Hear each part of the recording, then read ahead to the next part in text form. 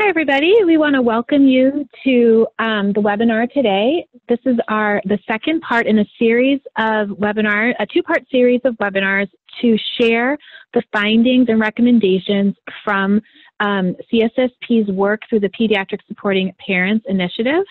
So this second part of the webinar series is going to focus on the recommendations that CSSP put forth around transforming systems and to support pediatric transformation to promote the social and emotional development of young children.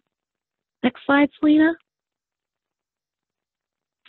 We want to first get started by thanking the Funding Collaborative, the Pediatric Supporting Parents Funder Collaborative, for supporting this work and making it possible for us to learn so much from the field.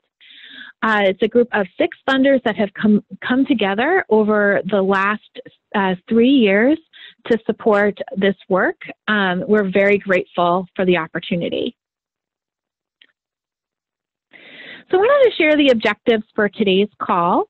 We're going to briefly share the 14 common practices and examples of how they've been implemented.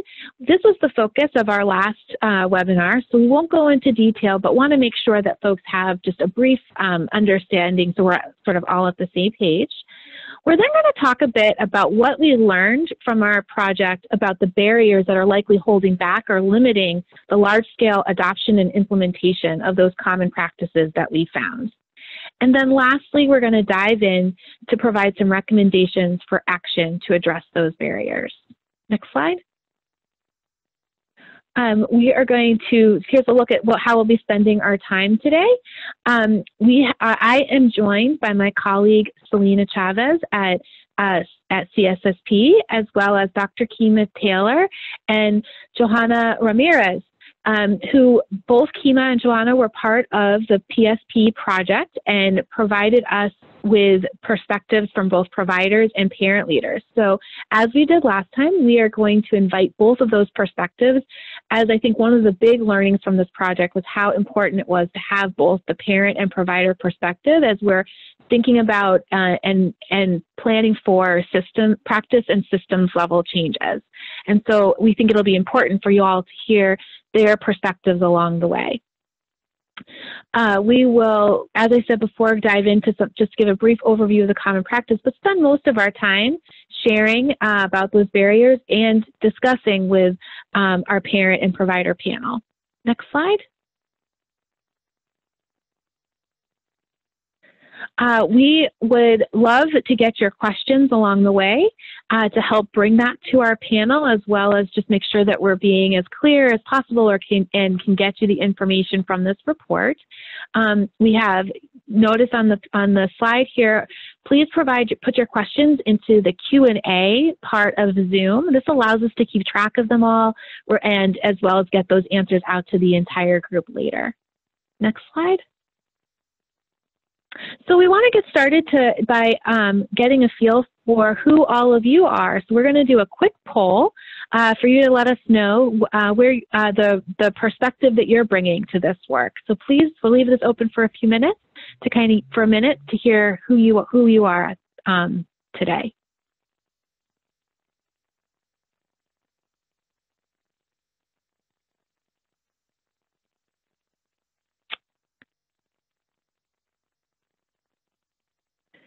So it looks like we have folks from every perspective, some policymakers, program implementers, a few providers. That other category is still big. If you are able to, please put in the chat if you picked other, who you are, what you represent. All right. Well, thank you, everybody. Just to be able to show, you guys can see that we still have that big other category, but we've got some policymakers and then and program developers and implementers. Welcome to all of you. And some folks coming from the AAP, welcome. So I'm going to pass it over to Selena, who's going to share a brief background of the project itself, sort of what we did to come to these recommendations. Hi everyone, my name is Selena. I'm a program research assistant at CSSP, and I was working on the PSP program analysis project basically from its inception to finishing up and writing the report. So we're really excited to finally share our results, to have our report up and running, and I want to do a little bit of an overview of exactly how we got to where we are. So the purpose of the program analysis is what we have here to study what is currently being done and what may be possible in the pediatric well child visit ages 0 to 3 in the pediatric primary care setting to promote social and emotional development in the parent-child relationship. And so what we were really interested in doing was looking at different programs as a way of learning what was being done in pediatric and pediatric settings to kind of figure out what are those common elements, why are they succeeding, why are they, what are the barriers that they're coming up and challenging, to kind of paint a vision of what pediatrics could look like.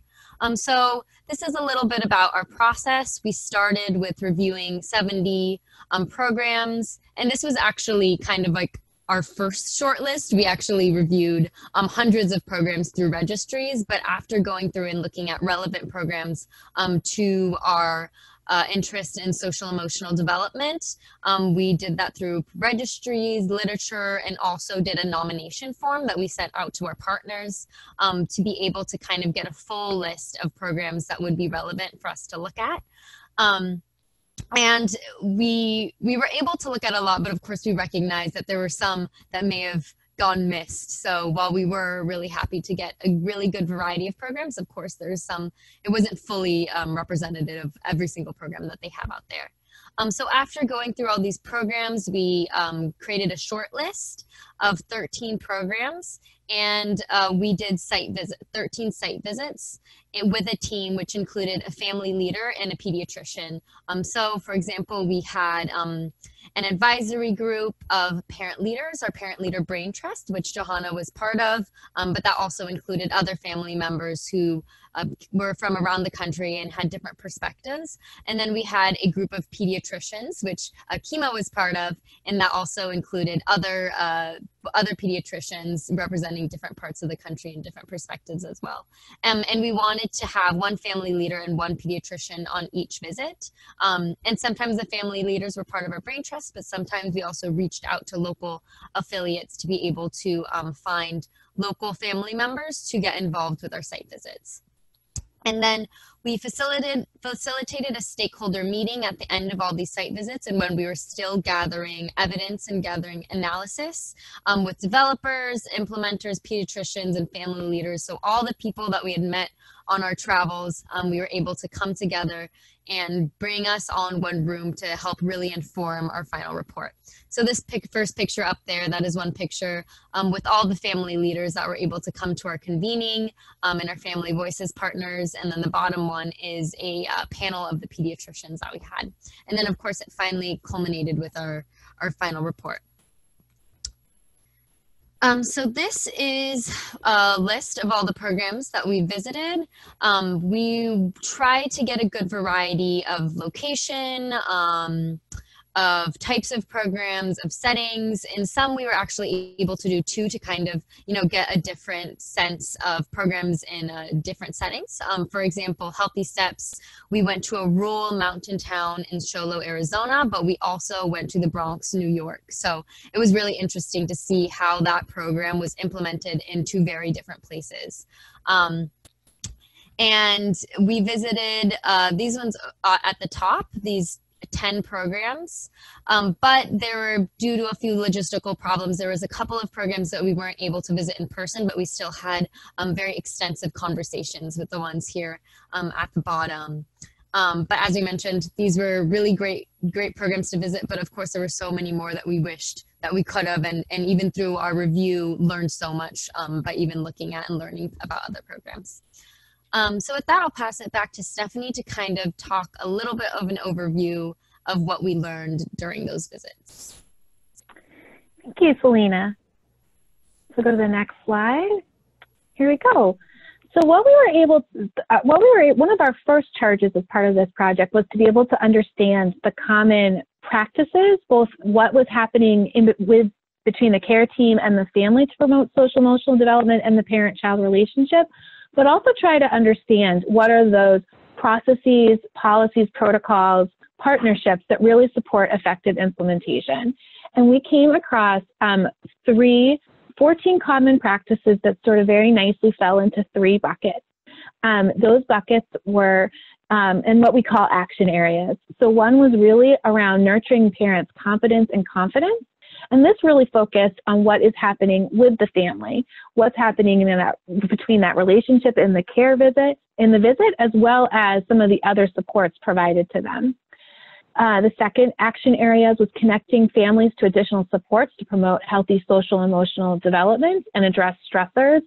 We noticed across the board that clinics were identifying needs and universal supports for families, the library times, parents groups,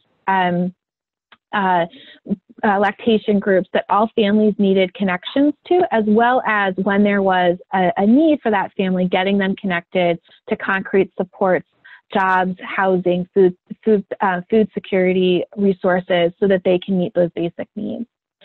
And then lastly, we saw a whole host of practices that really focused on building a care team and clinic infrastructure and culture that really allowed this implementation and innovation to succeed. And these were intentional structures that really supported that team to collaborate, communicate, and innovate together.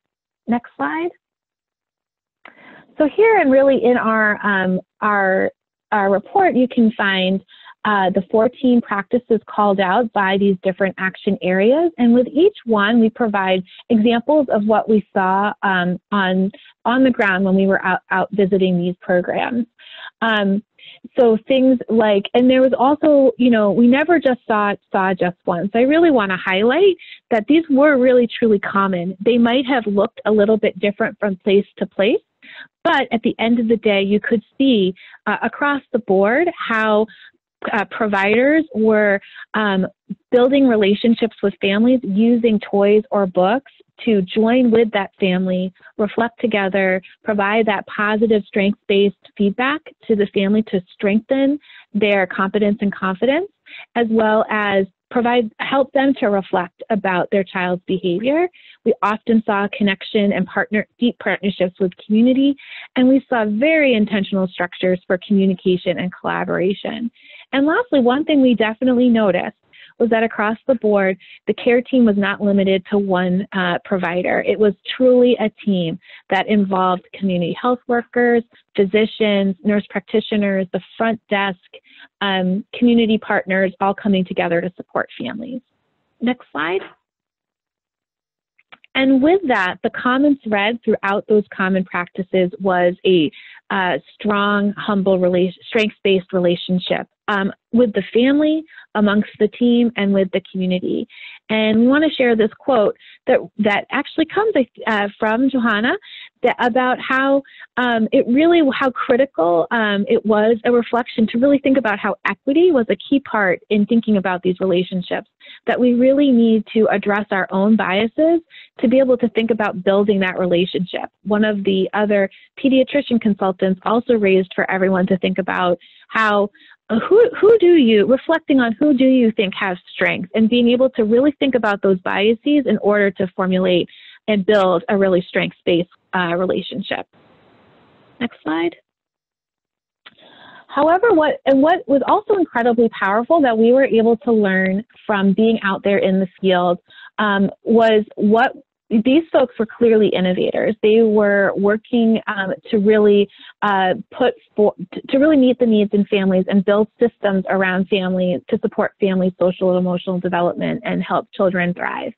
But we were able to really recognize and start to learn about what are those constraints and barriers that are really sort of limiting the adoption of these common practices more widely so that they're more accessible to families across the country. And we found 2 categories of constraints. First were systemic constraints. And so these were really things that were that we recognize as being constraints that influence medical practice more broadly. Things like time and financing, data for improvement, and physician training. However, even if these systemic issues had been addressed, we also found a category of barriers that would still limit widespread adoption. And these we categorize as readiness, preparation and readiness barriers. And I'm going to go into a little bit more detail on each of these. Next slide. So as I'm sure there's no surprise to anybody on this webinar that time and money was a clear constraint for folks. And what this often looked like was that what we often saw when we were out in the field is that it was very rarely, we found that folks were financing their programs and all of the resources for families through grant dollars, philanthropy, or a research grant. And so it was something where at times they were having these hard conversations of like, what would we cut if we needed to, rather than thinking about how might we grow and build. And it really limited their ability and was a constant source of stress. And we know that this is something that really folks think about, how can I finance this? How can we sustain this if we get it started? That might be a limited factor for people to take on these types of practices. The next constraint was around, in this area, was around data for learning and improvement. We rarely saw folks using data regularly to inform their practice and population health, and recognize that there isn't agreement on a universal set of measures to help guide this work for clinical practice, population health, and quality improvement. And lastly, in this area, we really explored what came up a lot, but I have to admit was something that we wanted to talk about, but needs far more learning to really understand what are the needs and opportunities here, was around physician training.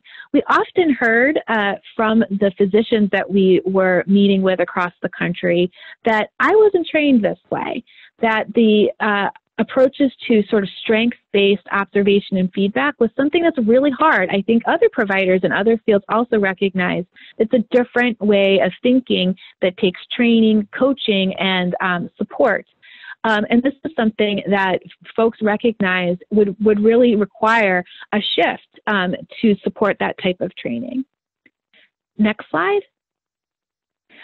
We then moved on to sort of, if these systemic areas are addressed, we would have some readiness and capacity issues that might limit adoption with pediatric care teams.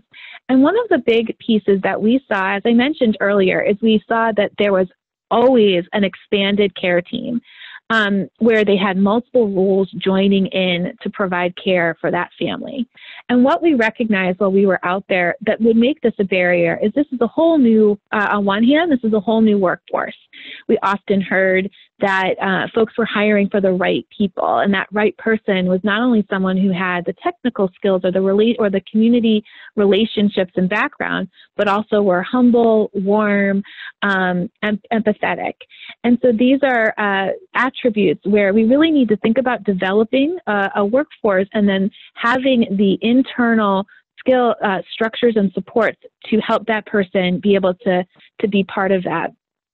In addition, in working with diverse groups, we also saw that there were limitations around the workforce. Having folks be able to deliver services in the language of the family was a huge constraint. However, the other aspect of this was as if you're building out your care team, creating this, having the time and going back to the financing to create the structures to really support that team to work well together, to have the training in these new practices, and to have the time to coordinate and collaborate together. We then moved on and learned a lot about training and technical assistance capacity. What we learned is most folks at the local level were receiving training in TA from national centers that might be affiliated with their program. However, they are often, one, trying to bring together multiple programs to really meet the needs of families, and needed to be thinking about really how do I bring all of these and align these programs together to work well for families. And secondly, there might be other needs, training and TA needs that they need to sort of bring into it. So it ended up, while it might not be widely accessible for folks because it's connected to national centers, there's also this need to go beyond and think more holistically about the implementation TA needed. We often at every site tried to talk with families and get an understanding with how folks were engaging families in the implementation of their programs and practices, and we saw very little of this. Often we would hear about how they might be engaged at a national level or in the early research, but in the day-to-day sort of implementation and quality improvement of our program, it was limited. And sometimes folks were able to connect to the board of their FQHC that includes patients or a quality improvement project, but it was definitely a challenge for folks to regularly get feedback from families and to engage them in quality improvement and implementation. And lastly, again, I don't think this will be a surprise to folks on phone. We did hear hesitancy around screening, like, I want to screen for food insecurity, but what am I going to do if I get a positive screen? And then where folks had overcome some of those hesitancies, we also learned about there was only so much they could do within the four walls to be able to develop those deep partnerships, curate regular list of resources, and there might be gaps in resources in their community that they had a hard time seeing the big picture because they are one practice. And so being connected to a system that can understand the gaps, know where quality services are, ensure quality, culturally relevant services for families was a huge need, and one that made their job more difficult, as this type of work needed to happen clinic by clinic by clinic rather than in a systemic approach. Next slide. Based off of those constraints and barriers, we really tried to think about what our recommendations would be. And again, trying to keep it simple, we came up with 3 big recommendations that obviously we broke down into some multiple parts. Next slide, Selena. So our first one that we felt was really important to get started was with building a national leadership for systems change, making race equity explicit. And this part we really went back and forth, and some folks might say, oh, you need to put this happens at the end or this happens at the beginning. But I want to thank Kima for keeping this at the foreground for us, that it has to happen at the same time, that we need to be consistently building leadership of, and 2 key leaders and the stakeholders here are parents and providers, to be part of this movement, to be actively thinking about an advocacy and communications agenda to really move this, to advocate and make very visible the need for this type of transformation. And it has to be from the very beginning to keep this movement going. And in doing that, and starting with having parents at the center, race equity really needs to be explicit.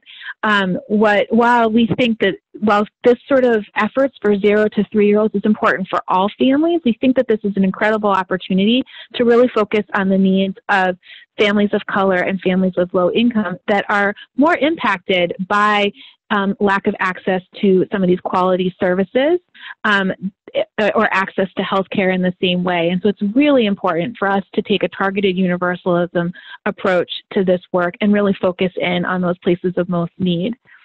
But then secondly, we really need to make sure any data that we're looking at is really broken down by race and culture so we can understand what works and for whom, and be able to do that work well.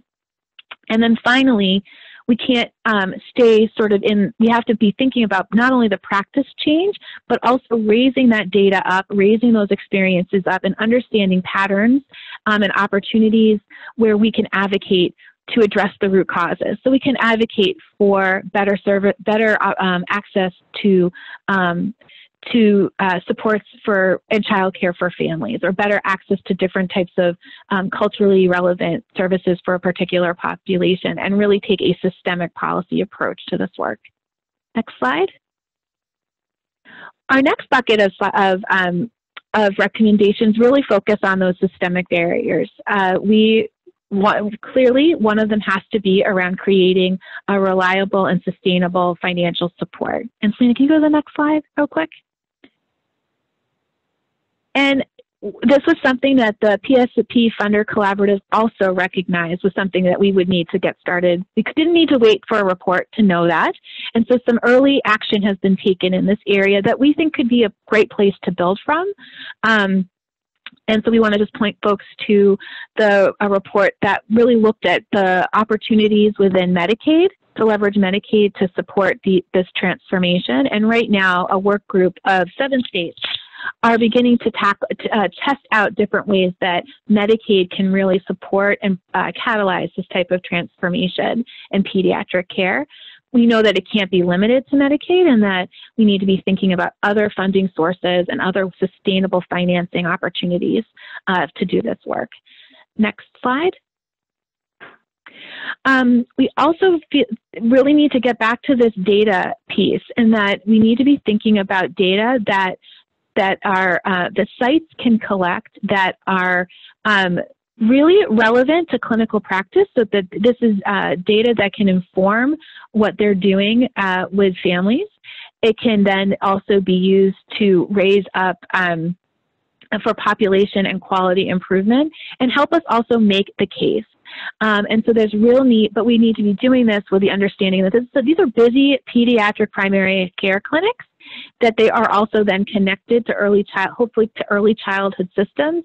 And so how do we think about the infrastructure and the design of those tools so that they are minimally burdensome and really, really relevant and useful and actionable for clinics? And then lastly, we put forth that there's a real opportunity to do more learning and thinking around enhancing medical education to really support the physicians of the future to learn about this different way, this relational health way of practicing. And we had a chance to visit some residency programs where programs had been integrated into residency programs through Reach Out and Read or promoting first relationships. And one thing we noticed is that often that happened in the outpatient rotation, but one thing we want to put forth is this type of relational practice is important across the board with working with families. And that family in the ICU, that is such a prime time where that parent really needs that strengths-based supportive feedback as they're trying to really care for their child in that incredibly stressful and scary situation. Next slide. And then as we're sort of opening up those systemic barriers and making it, opening up the feasibility that folks might be able to take this on, we talk a little bit about how we might support pediatric primary care team and community readiness. So in that first area, we talk about the care team preparation and expansion.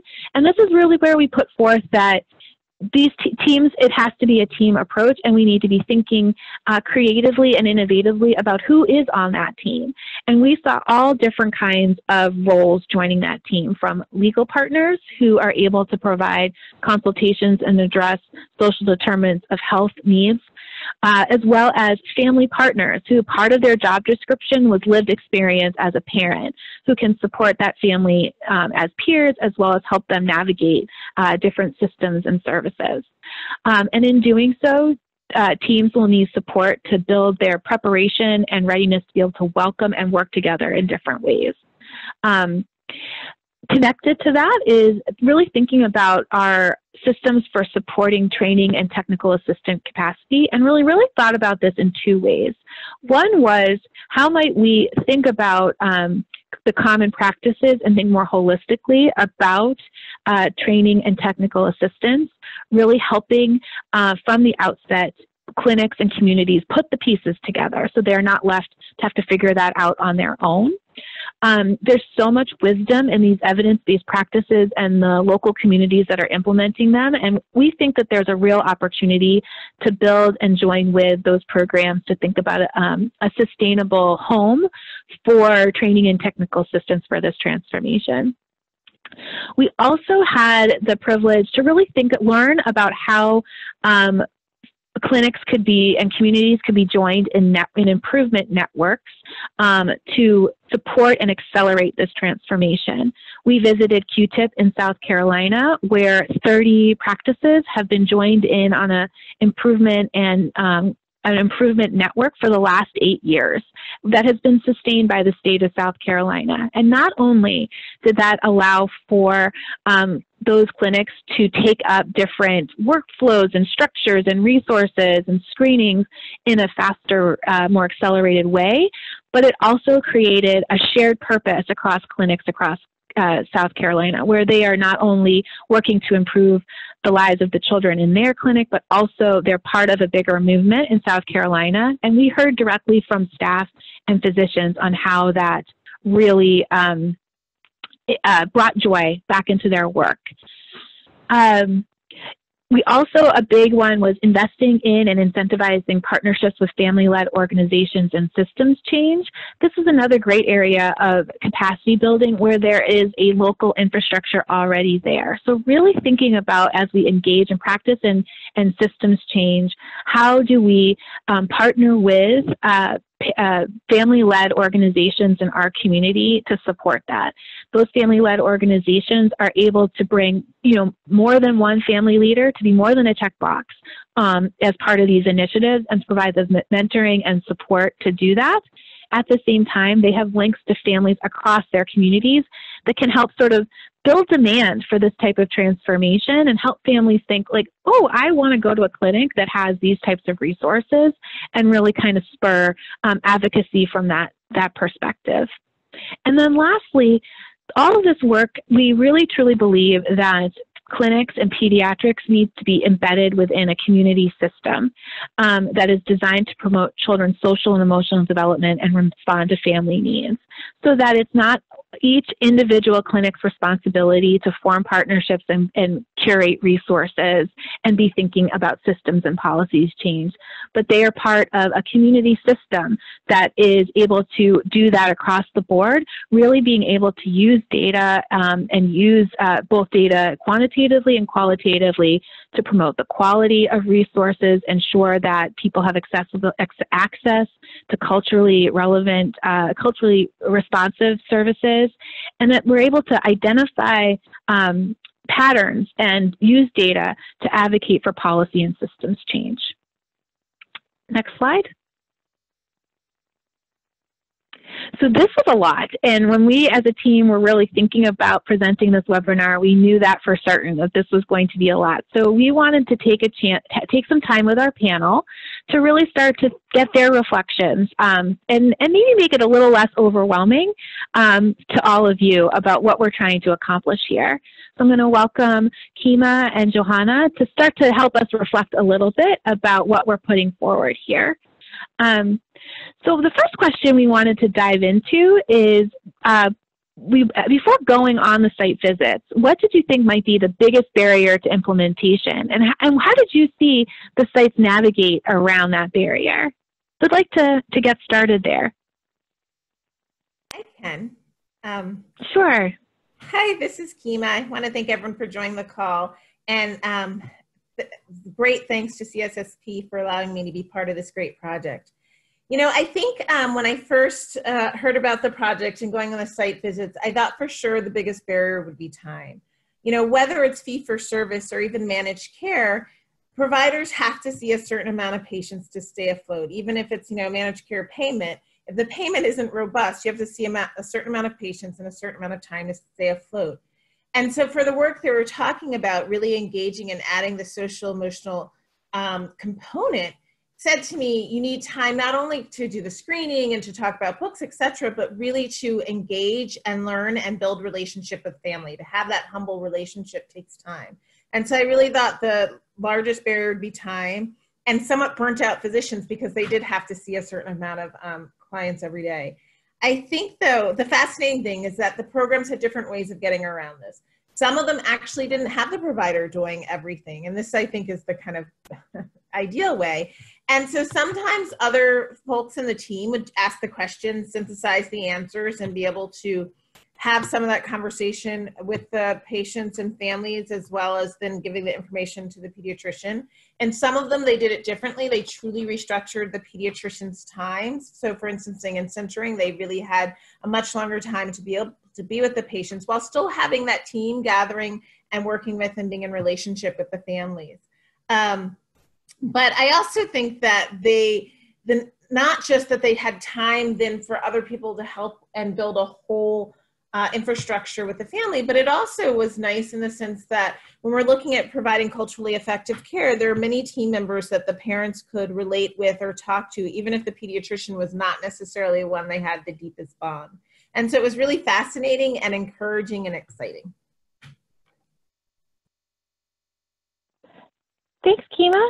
Johanna, do you want to reflect a little bit about what you thought might have been the biggest barrier and what you saw on your visit? Sure. So very surprising. Thank you, everybody, for this opportunity and for joining. But very surprisingly, the same was what I thought was the biggest barrier was time. So I've worked in internal medicine and in healthcare before, and on the other side of the administrative side and coordinating schedules. And so, yes, we know that every minute counts and every minute equals some sort of dollar amount. And so being able to provide that time to the patients, but I also now work in mental health as a care coordinator or resource partner. And so being able to, like Kima was saying, just build those relationships, that takes time, especially when you're talking about social emotional development and the needs of the families. In order for you to get to the underlying needs of the families, you have to invest the time in getting to know the family, and it takes trust, and building that trust is not a 10-minute, every 6 months. So being able to have that time, I thought that was going to be the biggest concern or the biggest challenge. I went into the Bronx, New York for a site visit at Healthy Steps in Montefiore. And what they did is that they really developed a team that was able to use the time that the patient spent in the office very wisely. And so while somebody was going to get immunization, somebody else was coming in to check in on development and tracking, with some screen. And so maximizing just the time that the patient was already spending in the practice was key. And also making time for the team to be able to communicate back and forth and have the family's interests at the forefront was one of the ways that they managed the time. Great, thank you. And Kima, do you have anything else you want to add on? Oh, you're muted. No, it's I think the key point is that people really planned ahead and knew that would be an issue and just found creative ways to get around it. Yeah. So I wondered how do you see equity integrated across the recommendations? We made it very explicit as one from the very beginning, but I think we really also tried to think about it across the board.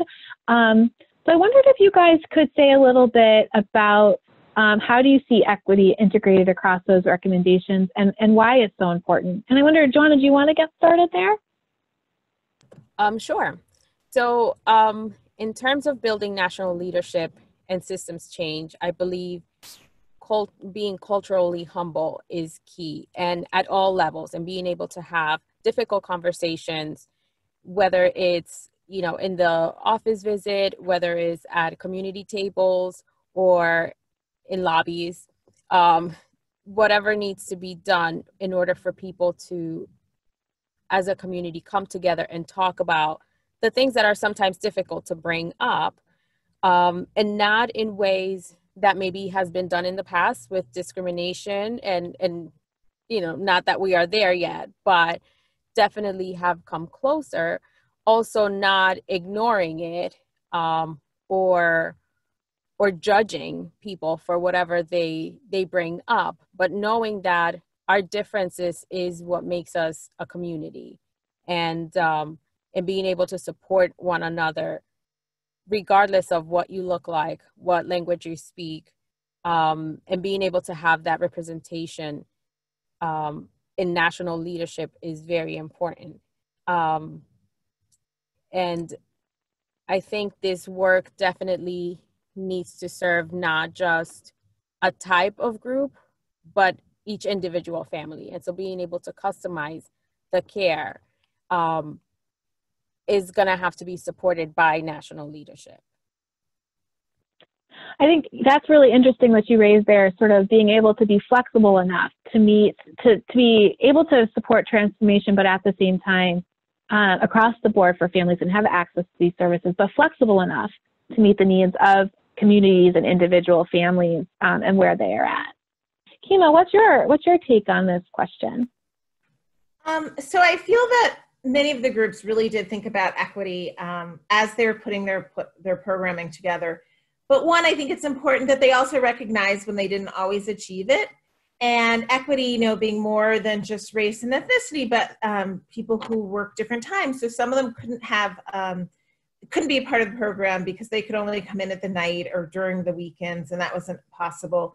Not all of them were in multiple languages, and so not always parents could come in, but a recognition of that reality and thinking about how to improve it was pretty consistent throughout all of the programs. I think another piece about equity is the recognition that it's not just between the provider team and the family, but internal to that provider team. How we work, these are new roles, new workforce members that now folks have to learn to work together, and they come from different places and they come from different perspectives. And how do you have respect and honesty within the team, and realizing that everyone on the team has a role, and being humble enough to listen, because all of those ideas are going to be what helps you engage with and improve family and children's outcomes. And so I think it's really thinking about it at multiple different levels. And I completely agree that, you know, individuals are individuals. That's why I hate the idea of cultural competence, because you're never really competent unless you're lying to yourself. And so it's really about that cultural humility, which Melanie Turvalon talked about so much, where you have to listen to individuals. And if that's baked in, the nice thing with many of these projects is even if someone couldn't come in on the weekend, those same doctors were seeing patients on the weekend and used many of these skills in those other visits. Thanks. And it makes me wonder a little bit about, I think a key part of equity is thinking about engaging the folks that are going to be most affected. And Joan, I wonder if you want to speak a little bit about that recommendation we made around investing and incentivizing sort of partnerships with family-led organizations to do that work, and sort of how this experience was for you, and what you would love to see happen in the future around that recommendation. Oh, you're on mute. Trying to unmute here. Sure. So I think that in especially identifying and eliminating the system barriers, it would be very hard to identify barriers that you don't have, right? So I think that's where the community partnership comes in, not just with family, family advocates and people who are working with families, but the families themselves and the parents themselves, because they're their child's best advocate and they're with them all the time, right?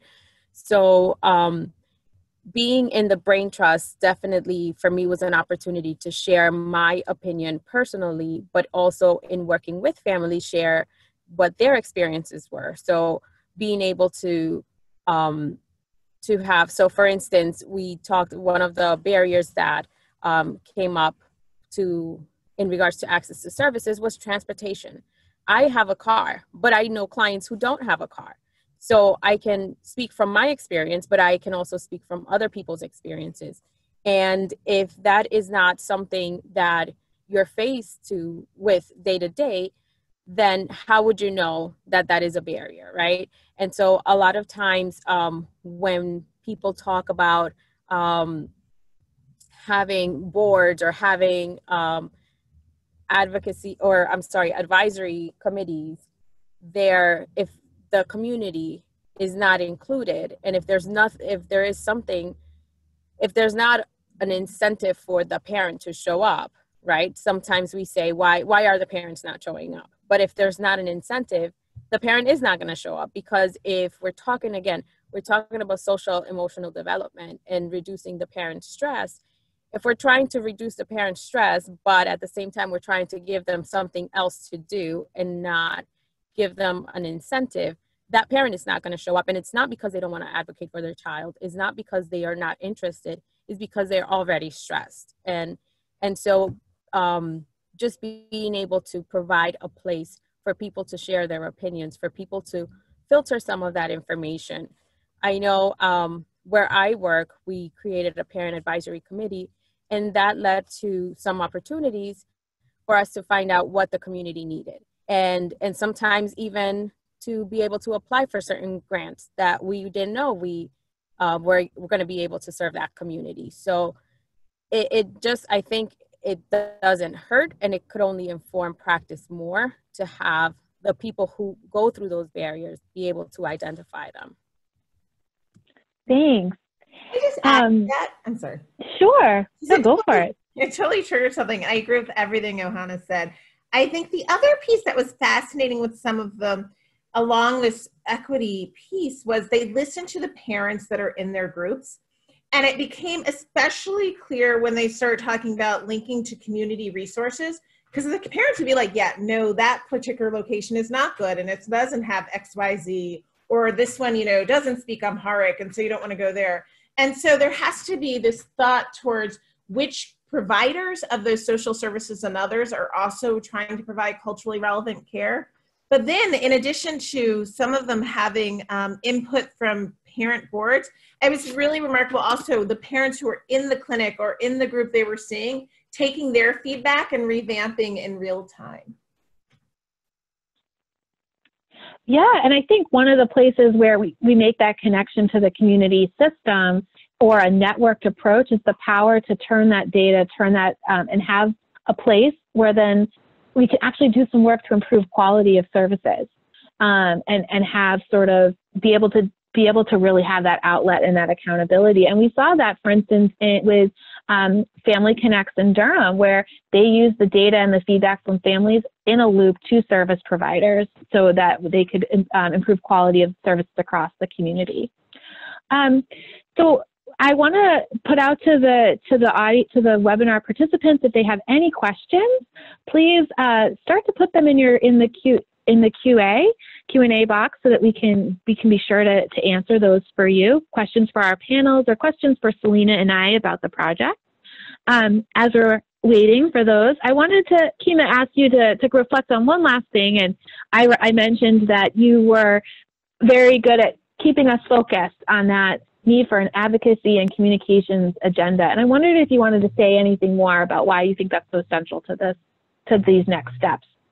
Absolutely. Clearly, I'm an advocate by heart, but what happens is for many of these, we talked a lot about time restraints. We didn't talk a lot about financial constraints, but that is massive, right? And it's massive not in terms of just doing the infrastructure to build things, but that sustainability piece. You don't want to create something that's amazing, have parents completely engaged, and then not have it be sustainable. So if you don't think about how to, and you know, much of the sustainability comes from other payers, be it Medicaid, be it private insurers, be it block grants because people are uninsured, or FQHCs. People aren't going to pay for something they don't know about or that hasn't been shown to have an effect. And so having an advocacy agenda, and I think, you know, you don't even have to create necessarily your own team. There's many folks advocating out there that can be linked to and you know, have advocacy for whole children and whole families, but knowing what you think you're providing, how you're providing it, what the extra funding is going for, and why those outcomes are important, you have to start developing those relationships early if you want to get to the end point and have that sustainability. Because I worked on the Hill, and many legislators, whether they're on the state, federal, other level, there are myriad and millions of people coming with requests for things, right? And if they don't understand your request, and you go there right at the time your program's going to fall apart and be sustainable, it's not going to be sustained. That's just being honest. And so having that up front is important. And I think it actually not only builds for that long-term sustainability, but it builds relationship. It recognizes and understands the need and importance of families and providers and the whole system working together. But it matters. Yeah. And I think that theme of relationships comes through there, that it's not going to happen if we do by community by community or program by program, but really this is an opportunity for programs and physicians and parents to join together, and early childhood systems folks to really come together. We all have very similar, and I think we all have similar goals and values, and how can we together really advocate for some of these things that we need? So how can we have the financing for that expanded care team and for that care team to work really well together and be able to build and support the community partnerships that we need? And that, I think, is something we all share as a key thing that we need to access. So we don't have any questions yet, but I'm curious from the folks on joining our webinar, if they have any reflections, and you can either share it as a question or maybe in the chat. What is coming up for you in terms of these barriers and recommendations? What might be possible, you think, in your community now? We'd love to hear a little bit about what you're thinking as you listen to our webinar and to our great panelists.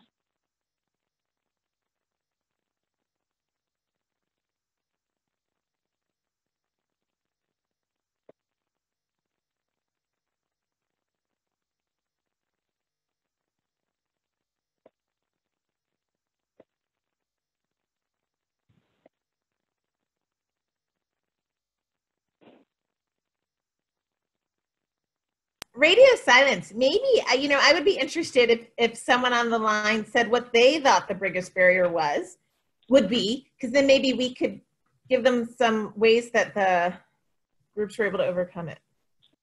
We have a question, so people think about that. We'd love to hear about that in the chat. But we have a question from Fiona Ritchie. We have a hard time finding language around social emotional health that resonates with conservative legislators. Any advice, particularly for infant mental health? I welcome folks to also put in the chat their thoughts, but Kima, please, what do you think?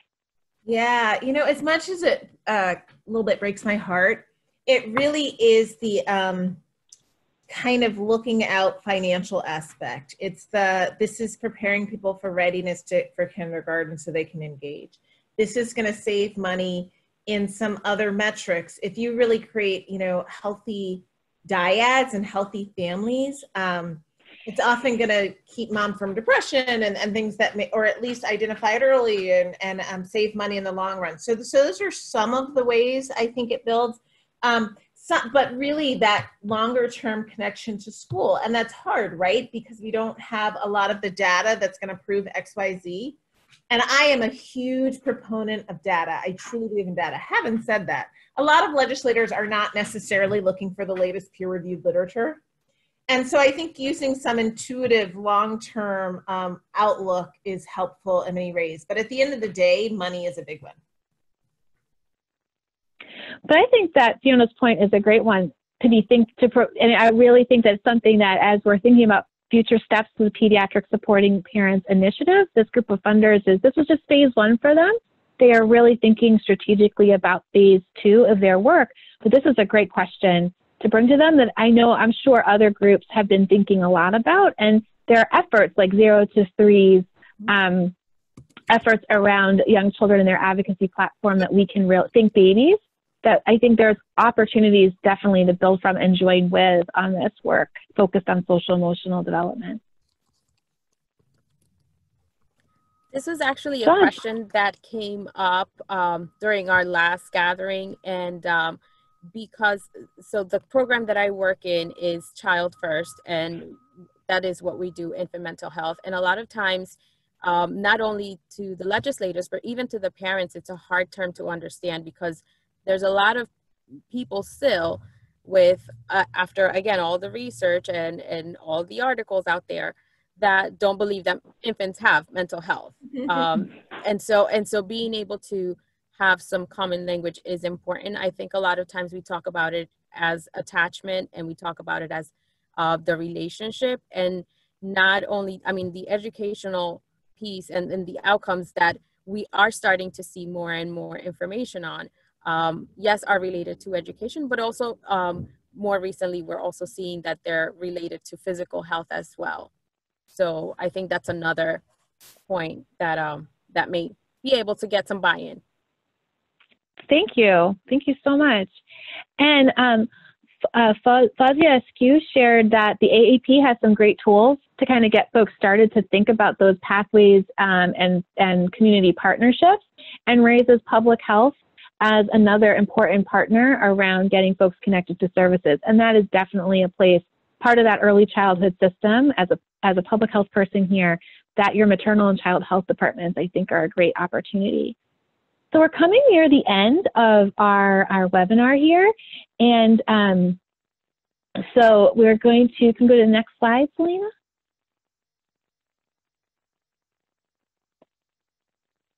That's the last slide. Oh, it is the last slide. Oh, I was sad that we're missing one slide, but I wanted to thank everyone for their participation in the webinar and learning more about our report.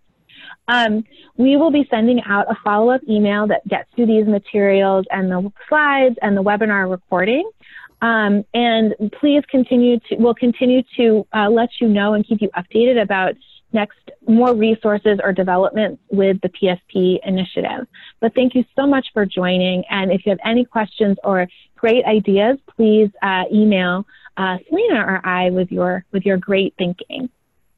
And thank you to both of our panelists. We really are just so thankful and grateful for your work throughout the project that helped us get here, but also for your great thoughts and thinking today. Thanks a lot. All right. Have a great day, everybody. Bye. Bye. Bye-bye.